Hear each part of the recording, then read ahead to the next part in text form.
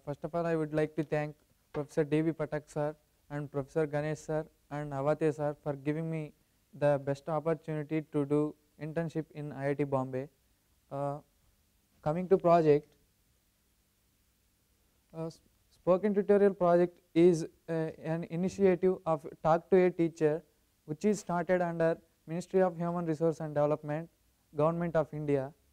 Uh, Coming to the assigned tasks, first task is keyword search for spoken tutorial, and the second one is modular representation of a video, and the third one is automatic mail sending before the deadline. It's come under peer review system. And coming to the first one, keyword search for spoken tutorial, and it is completely implemented in Python. What I have used libraries are MySQL and Whoosh library, which is a full text searching library in Python. What it provides, the functionalities are previously search is based on only the word which is present in the keywords, but now the search is done using keywords, outline, title of the video and timed script of the video. And it will also provide the functionality like ranking the results according to the relevance of the video.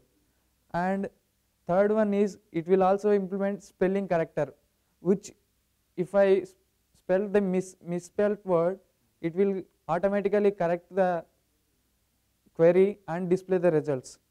And fourth one is result related queries to the given query. It will use the four functionalities what I said.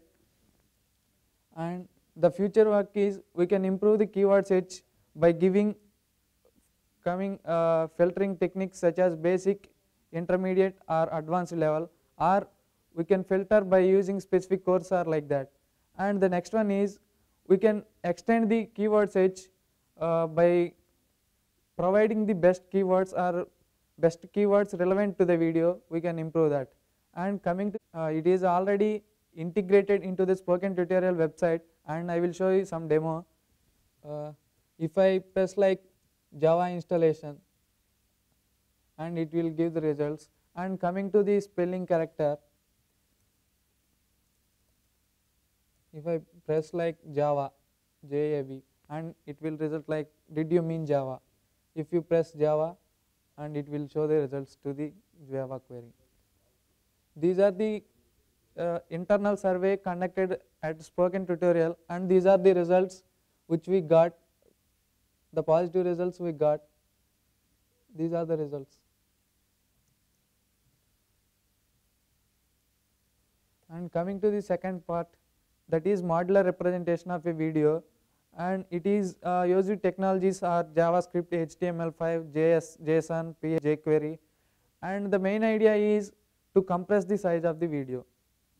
In many tutorials, the slide cannot be changed for 2 or 3 minutes without any movements. In that case, displaying the video is not an efficient procedure. So what we thought is display the image at that time and running the audio in the background. That is how the idea implemented it. It provides the functionalities like providing UI for taking times to that each slide or video part. And the second one is build an custom video player which transit automatically between the slides and video parts according to the given timings. And the third one is providing the facilities to choose the language of the audio on the fly also. And I will explain how it will work. For every slide or video part, there is an index which is according to the slide or video part. Then it will create an index array, and it will stored in the JSON file, which we can get using JSON request when the player is playing the video. And the future work coming to this is we can improve the video player by giving better UI to the existing video player. And the second one is we can somehow automate the input taking time that will be useful for without automating the system for reducing the manual work. And I will show some demo. This is the admin page which he can view, he can upload the timings using this upload data. He can browse a video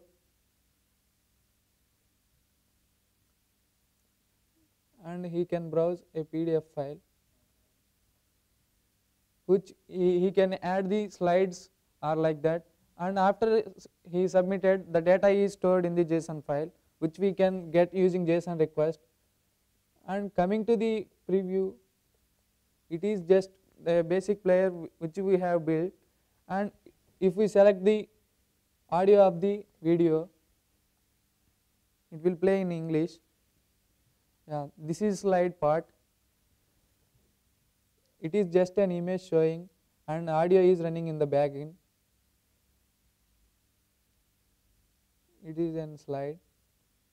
It is the video part which I had developed, and it will implement some features like video seek bar and play and pause, that such basic functionalities for the video player.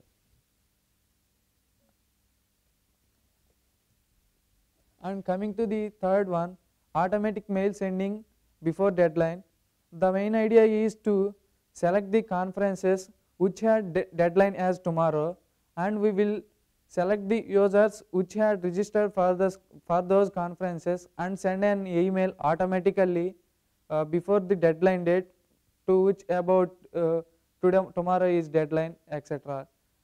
We can send an email to all the users at a time, and the used technologies are Java.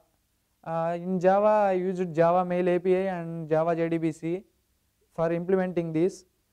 That's all.